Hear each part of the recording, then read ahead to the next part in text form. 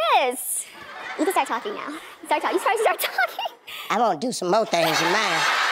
What's up, you guys? It's Valley Vaughn back at you with another fragrance video. Welcome to my channel, the subscribers, and let's just get right into it. So usually I like to do a little thing where I read fragrance reviews, and I think that this is a really good candidate today. This is what I've been calling Mink. No, that's not what it's called. It's called Mink, I believe. So yeah, this is from Byredo. It's a Swedish fragrance house. One of my favorite fragrance houses. The CEO is super hot. It's a Swedish brand again. Very, very niche. Emphasis on that because this fragrance we're talking about today is one of a kind, okay? So this fragrance came out in 2010. Big ups, class of 2010. Big 10 in this house. And the fragrance notes are incense, patchouli leaf, more so, amber, honey, aldehydes, C notes, and floral notes, okay? So let's get into it, girl. Now the first one says, okay, let's be honest. Now whenever someone starts a review or anything, any type of chat in this life with okay, let's be honest, you know it's about to be some it's about to be some reads, honey. So they say, okay, let's be honest. This thing is like having a date with Norman Bates' mother in a morgue. While all the clothes that she's worn during the last 50 years in which she's urinated every day are left hung to dry in the corner of the room. Yes, it's that evil. The shade. They said very clean while being extremely dirty and animalic at the same time. I don't know how to describe that. Not sure if it's the honey, the aldehydes, the incense, or the C notes, but boy, it's musky. It took me some time to appreciate it, but now it's one of my faves. That's an alternative events. It's definitely not for everyone and not for every day, but in the right conditions, this is a stunning fragrance. I don't believe you. You need more people. It says very classy, a bit austere and cold, but in extremely provocative manner, okay? They say if you thought Hyrax from Zoologist was offensive, then don't even look at this bottle, girl. Don't even look at it. They say it's definitely not for you. This could also be how cognitive dissonance smells. That's an interesting review, okay? Okay, read this. Okay, listen. They said, one of the two most disgusting perfumes I've ever tried. And I had a tester. I didn't just have a whiff on a paper blotter. I wore it for the entire day. It has a terrible animal smell. Something of a cat's glands. Frankly, a cat's booty, okay? And butchers. Ooh, yikes. And a pine used for soldering. I have to say there might be something good in this perfume if it's very, very, very, very diluted, but there was something about it that just might be beautiful after maybe 16 hours and then it was almost gone. So I guess they could say that it has performance. Okay, another person says, insecticide. If dead animals were perfumes, then it would be Mink and Aka Kappa by Fior. Oh, I don't know how to pronounce it, but I know what brand they're talking about. They don't like it. The dolls aren't happy, sweetie. The dolls are not happy. This one says, dude, with a name like that, what could go wrong, you know? LOL. Already conjuring images of ancient fur coats that I smelled as a kid. Mink was going to be a tough sale, and I should have been suspicious enough when even the Byredo rep issued a stuttering warning before spraying it. That's funny. She was like, oh, look, I have to tell you, before I spray this, you might smell a bit stonky, boy.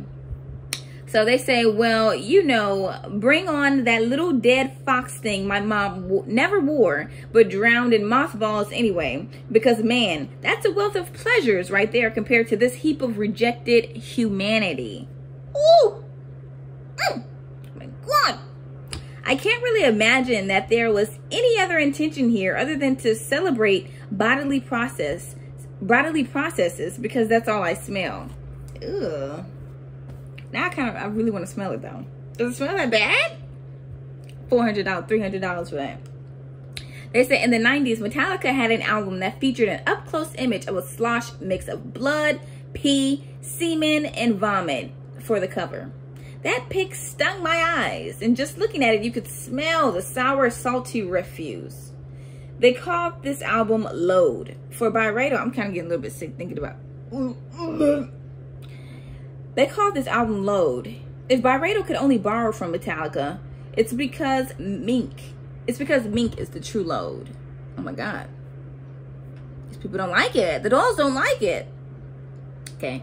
Another person says, I don't know what's in here, but it's utterly repulsive. I love Byredo perfumes, but this one contains a certain note that literally burns my nostrils from the very first spray. Maybe it's the aldehydes mixed with the C notes. It smells exactly like alcohol lathered in cheap animal hides. The amber / patchouli have no chance to peek through. Huh.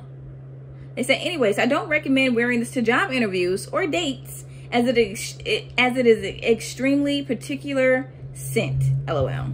It's not delicious, not masculine, not feminine, not sweet, not sour, not powdery, nor refreshing. Please try before you buy or blind buy at your own risk. Oh my God, listen to this one. Listen. It says it smells like a lamb covered in blood after he fell off the cliff. Ocean waves swept over him as he lay wounded, helpless on a black rock. Explosion of blood and cured meat. Ugh, that's funny. Oh my God. Ooh, that's funny. Oh gosh. Let's see, what's another good one? Dystopia in a bottle. I think I love this. They said, when I tried it at the shop, I felt intrigued and repulsed in equal measure. There's just not enough ink. So wait, is there ink in this fragrance legitimately? They said, when I tried it at the shop, I felt intrigued and repulsed in equal measure. There was just enough ink there. A smell I've always loved all my life, so there is ink in there. Okay.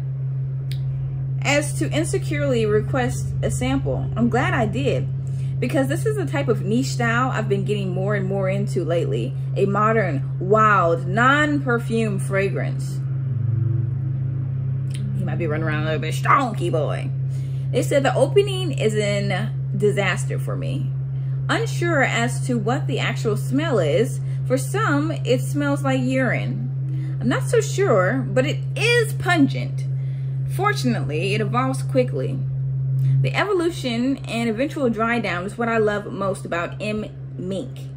It is like an inky Another 13 by Le Labo, another fragrance I love. Okay. I'm unsure of the sillage and the projection of this, probably moderate, but the longevity is great.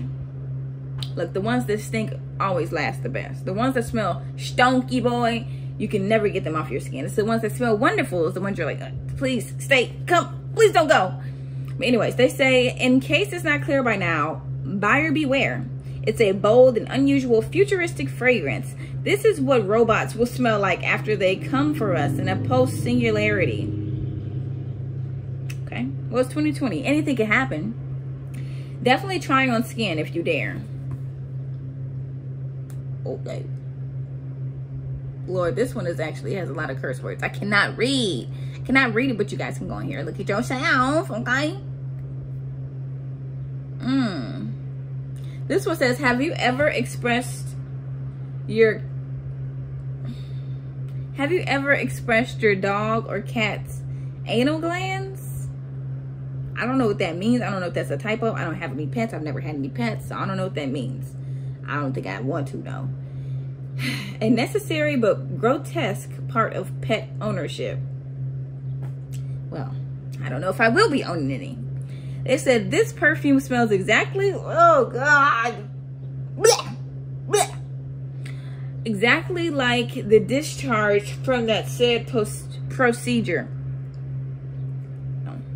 I'm gonna be skinny for the rest of the night because I can't eat. Absolutely repugnant. My cat sniffed the sample vial and opened its mouth in the truest insulting cat fashion. If this smells quite nice on anyone, they must be magic or have the rarest of chemistries. My hat is tipped to them.